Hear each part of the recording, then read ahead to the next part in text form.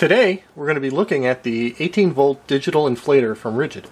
I bought this to have around the house to inflate tires and balls and other things that we find around the house. So I've been kind of committed to the Ridgid platform, and I saw this, so I said, yeah, hey, let's get that. And I hope it comes in handy. So let's open the box. First thing we do is there's like a tape here. That works. And okay, open it up here. And this is a brand new product that just came out in the last month or two.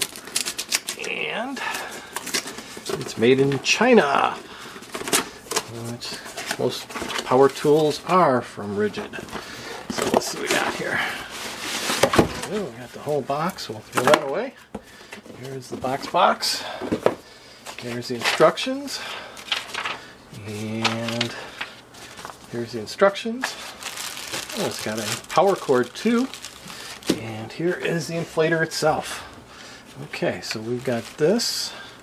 And I take it this is the hose. And this is kind of cool that it came with the air needle for a ball. So we've got that, and we've got that. Okay, and I guess you put the pressure in here. We'll take that off. It's a covering for the lens there, and we'll kind of go from there.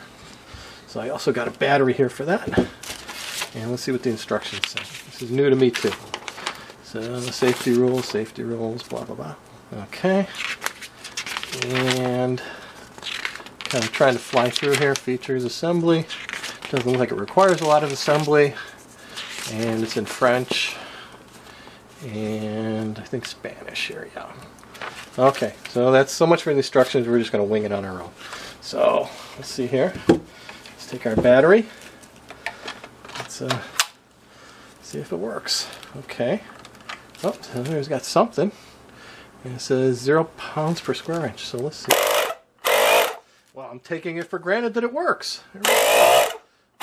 So we're in manual mode here, and we're going to try it out on the car and see how we can get from there. See how it gets going from there, I should say. So far so good. And here's the back side. Here's the air needle. Here's the battery. And we'll go from there. So we'll try it out on the car. Okay, so what we're going to do is we're going to set, first of all we have to turn it on, and we're going to set our pressure to 35 pounds per square inch. Okay, that should be automatically shut off. So we put our hose into the... Okay, it says we're full, 35 pounds.